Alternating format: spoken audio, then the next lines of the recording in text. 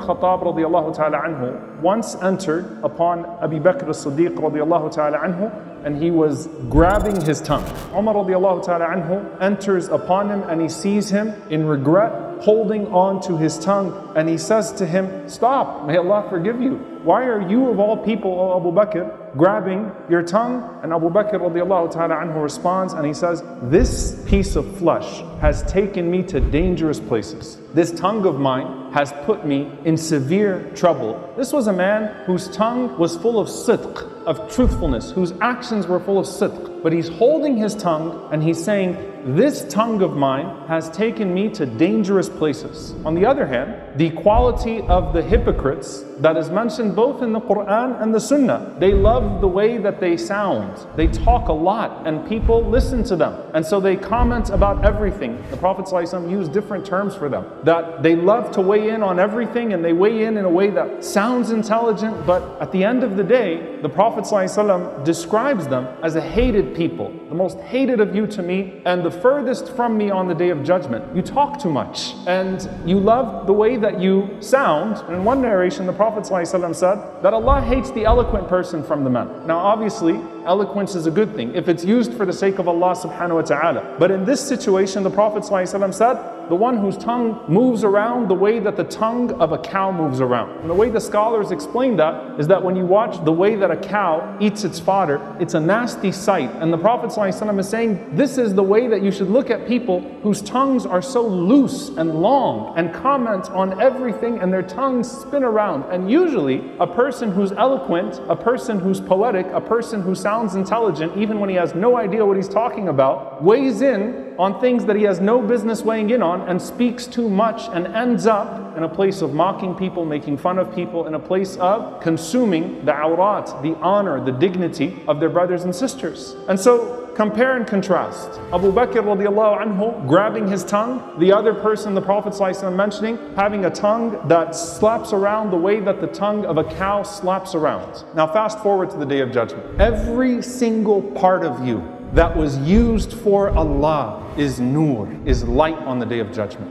And Allah subhanahu wa ta'ala will preserve and beautify that part of you. The eyes that shed tears for the sake of Allah subhanahu wa ta'ala will never be touched by the fire. On a day when people's eyes will be to the ground and afraid, those eyes will be beaming with joy. The places on your body of wudu will be shining on the Day of Judgment. The Prophet ﷺ said, He will know you by the signs, the marks of your wudu. And people don't do wudu unless they're praying. So people of salat, the wounds of the martyrs will be light, musk on the Day of Judgment. May Allah Azza wa Jal make that our situation as well. Allahumma ameen. Light shining from people. Every part of your body that was used for Allah. Your feet that you walk to the masjid with. Allah subhanahu wa ta'ala makes it nur on the Day of Judgment. It is light upon light upon light. And one of the du'as of the Prophet ﷺ when he's coming to the masjid is that Allah subhanahu wa ta'ala places ala lisani nura. Make my tongue light. Now what I'm about to say here is not something that I'm making up from my own. The fewest parts on the Day of Judgment that will be full of light are the tongues. Meaning you have people that maybe have the light of wudu, they maybe have the light on their eyes, but their tongues are darkness on the Day of Judgment.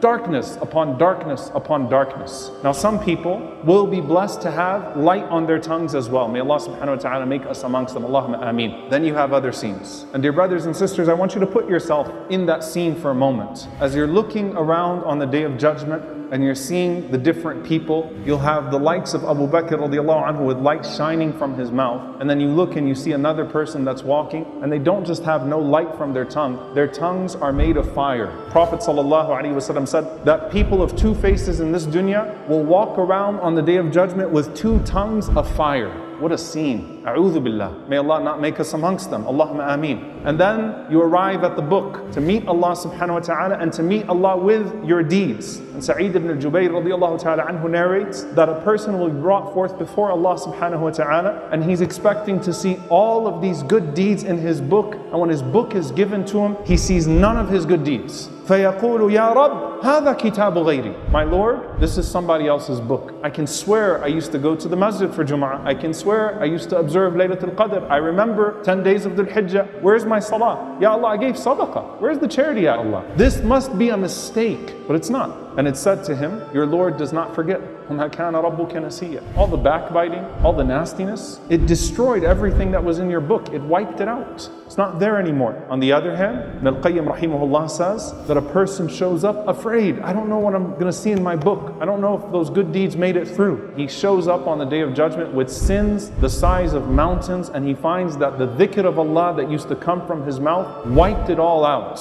It destroyed those mountains of sins from his book. He had personal sins. He had things that he was struggling with. He was afraid. But he never used to use this tongue in a way that was displeasing to Allah subhanahu wa ta'ala. He didn't used to talk about other people. He used to worry about himself. And he used to do the dhikr of Allah subhanahu wa ta'ala. He used to remember Allah subhanahu wa ta'ala. And so he shows up on the Day of Judgment. He says, what book is this? Pleasantly surprised. Oh my servant, all of the goodness that you used your tongue for wiped out all of those sins that you were worried about. And what is istighfar? Seeking forgiveness, where the Prophet ﷺ says that Allah Azza wa Jal will ask a person about their sins. Did you seek forgiveness for those sins? After they feel like they're doomed, and those sins start to turn into good deeds to the point that the person says, Ya Rab, the angel forgot to write down some of those sins because he rerouted with his tongue. He recalibrated with his tongue. And when they go to the mizan, when they go to the scale, the person who held back his tongue, collecting good deeds from other people and never giving up any of his own, let people backbite, let people say, let people do, never gave up any of his own. And as Al-Muzani rahimahullah said, he would wish that he never ever responded to anything and that everybody in the world backbited him. Why? Because I didn't give up any of mine, you gave up all of yours. On the other hand, Qala sallallahu alayhi wa sallam, you know who the bankrupt person is? That person who has their salah, their siyam, their zakat, all of those things, and all of it is gone because of mostly the actions of the tongue. Sabba hada wa shatama hada wa ikhtaba hada wa daraba hada. Other than the hitting part, all of that is with your tongue. The backbiting, the slander, the violent speech or abusive speech that you use towards others, the mockery, that's all with the tongue. The only thing that's missing is a physical hit. Meaning, the reason why most people end up bankrupt on that day is because of their tongue. And when a person now crosses as-sirat, crosses over the bridge and ends up in one of the two destinations, may Allah Azza wa Jal make us from the people of Al-Jannah and not from the people of An-Nar. Allahumma ameen. The Prophet sallallahu alaihi wasallam says to Mu'adh radiyallahu ta'ala anhu, there is nothing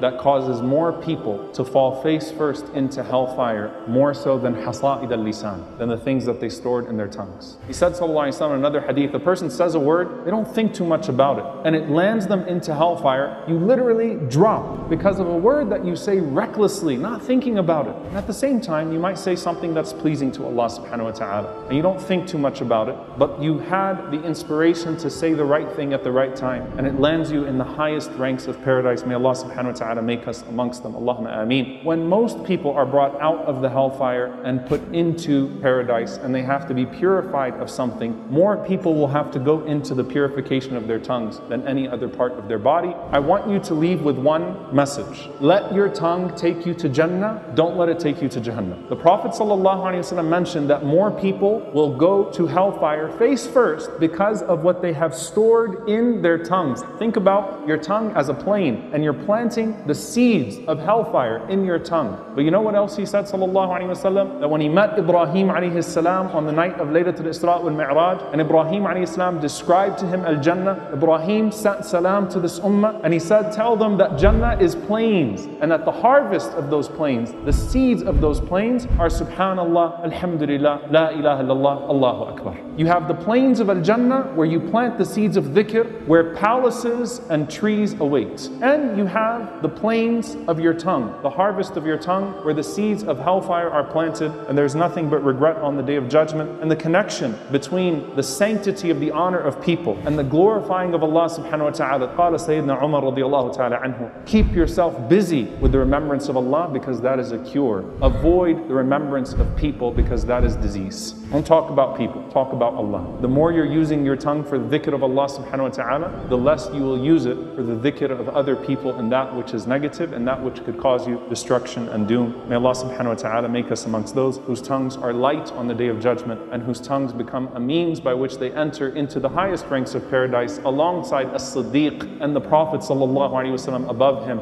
and his family and companions and the greatest ones that came before us. And may Allah Azza wa Jal protect us from using these tongues in ways that would cause us to fall in the pits of the fire. Allahumma ameen.